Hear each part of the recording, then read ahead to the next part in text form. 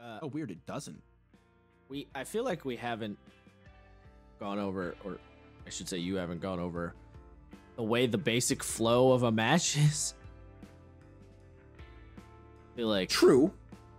Fair enough.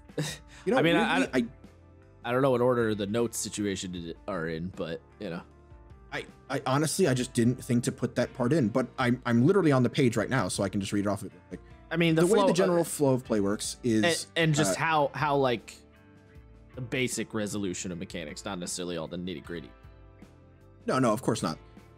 The way a typical game works is at the beginning of the game, assuming you've chosen your units, you've given them all the stuff they want or stuff you need. Or actually, you know what? Before that, the game talks about the point system, right? I've said that you have to literally buy the weapons and gear that you use on each of your mobile suits based on a point amount. Yes. In 40K, there is a specific number that you hit. Typically, tournament standard is 2,000 points. This game does not have a point cap. This is for people listening context. The 2,000 points is a budget. Yes. Units are you worth basically a certain say point value, and you have a budget of 2,000. So if you're playing 40K, if you want, let's say a squad of Space Marines is 100 points and a tank is 200 points. So if you have 2,000, you can do, 10 squads of Space Marines and 5 tanks, and that'll equal 2,000 points. This game does not work off that system. You just basically make a handshake agreement to go, well, I want to use mobile suits that equal out to this amount, so you can pick stuff equal to that amount as well. Weird, but okay. Yeah, I don't like that for balance reasons because, if you're running the all gym squad, let's say gyms are super cheap to field. Right. Like if the RX, I believe the RX 78 is 270 points total to field. If a gym is 90, well, you can field 3 of those for 1 RX. And if you go, oh, well, I want to do, if you're going to run 60 gyms, which you could do, and that'd be a couple $100, but you could do it. It just gets a little goofy, Yeah. But yes, you decide on a point amount. You build your armies by picking out your gear, your abilities, so on and so forth. Once the game begins, the players make something called the priority roll, which basically just decides who goes first.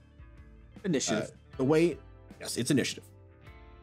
The way that a turn works is that at the start of the turn, you make your initial upkeep. This is your command phase. Pretty much whenever, if you want to deploy a unit or have one retreat, if you want to spend your command points and issue your orders, if you want to affect the field of battle in a way that isn't one of your units shooting at it, that is this phase. Anyone who plays Magic, it's your... I was literally just thinking, as someone who hasn't played any war games, you describing this is, I'm putting this mentally in my head through the lens of TCGs. Yeah. What is the initial start phase? I believe it's just called your start phase, right? Magic? In Magic? Oh, man. I don't remember. I know in Yu-Gi-Oh! You go draw phase, standby phase. Yes. Yeah. So, okay. It'd be like your draw phase, standby phase in Yu-Gi-Oh! Fair enough. Yeah. After that, it goes to your action phase. And this is where a lot of the actual turn takes place.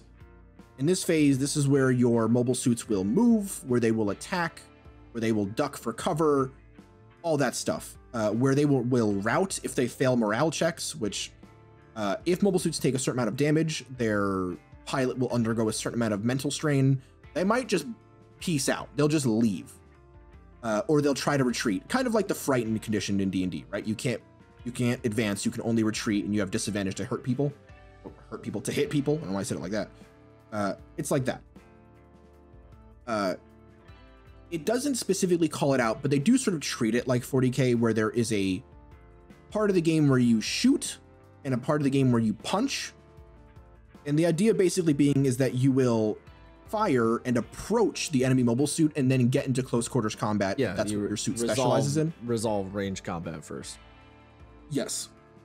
And then you'll go into close combat, and then finally you will go into your final upkeep, which is if any units have been destroyed, if any of them have routed to the point where they leave the battle, if terrain has been destroyed, stuff like that is all resolved in the final upkeep phase. It's also where victory conditions are applied. So if you, for example, if a game only goes 3 rounds and we're at the bottom of round 3 and you control 2 objectives and they control 0, you have 2 victory points at this phase only. Okay. There's a cool little diagram they give you where it says game start, priority roll, begin turn, initial upkeep, which allows you to perform, your orders, drift movement, perform ambush, perform orders. You select a unit that goes into perform actions.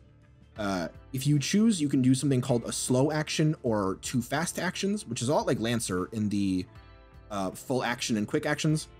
Yeah, a lot of tabletop games have been doing that. It's a really good system. It's simple, elegant, it works. Yeah. I love action points. It's one of the coolest things. It's not even exactly action points, but it does kind of, it's sort of an in-between of action points and like it's kind of actions.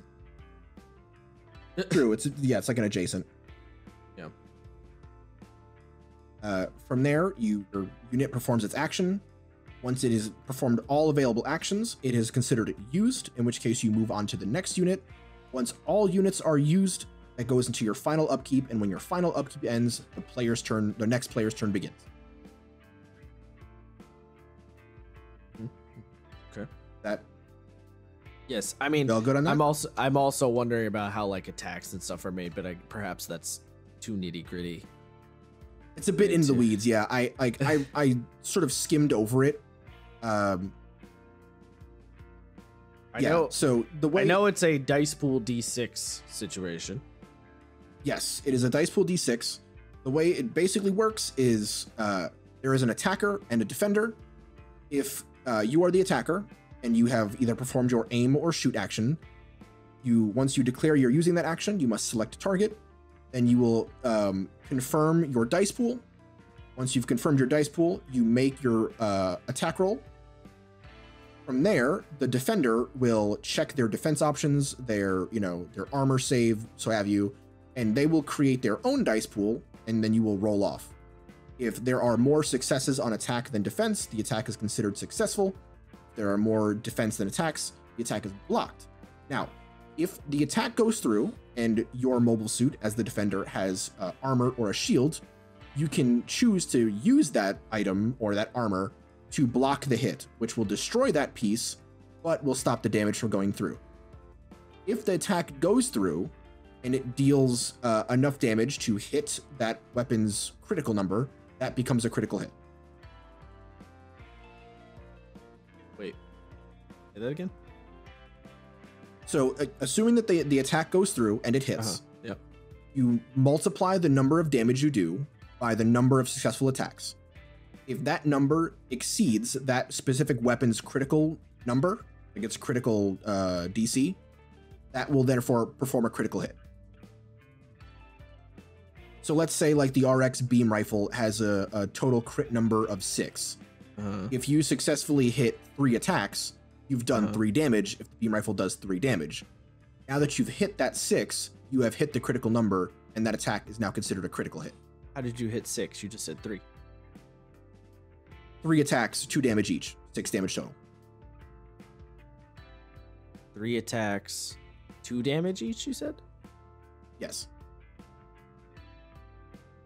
So, yes. Yeah, so if the beam rifle, if it does 2 damage, you can roll 3 different attacks. If all 3 of them hit, that will equal the beam rifle's critical hit number.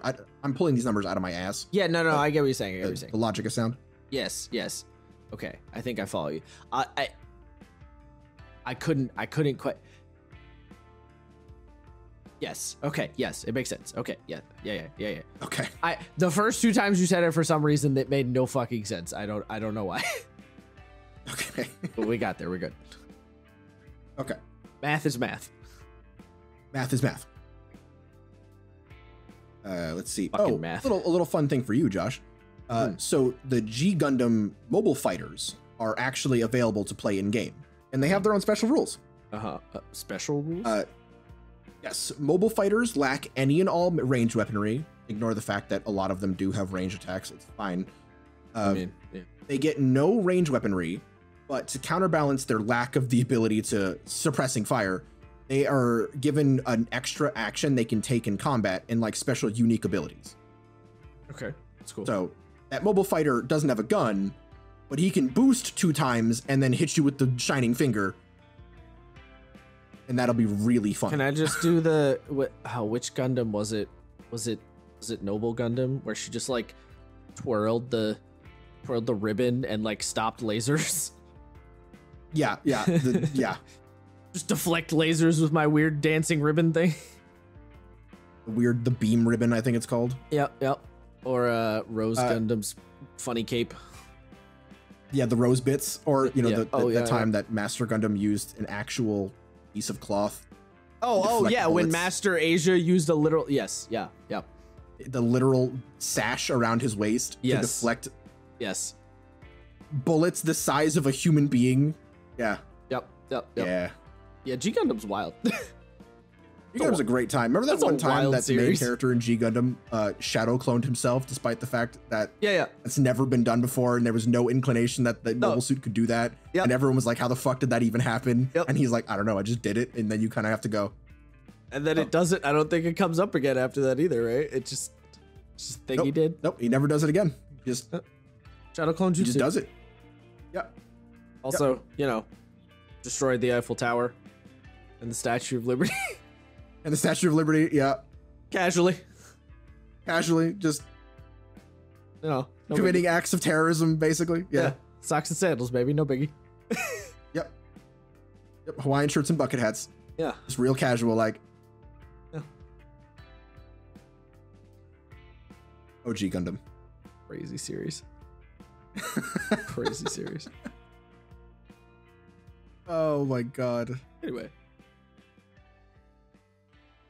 I just think of the first episode where he's like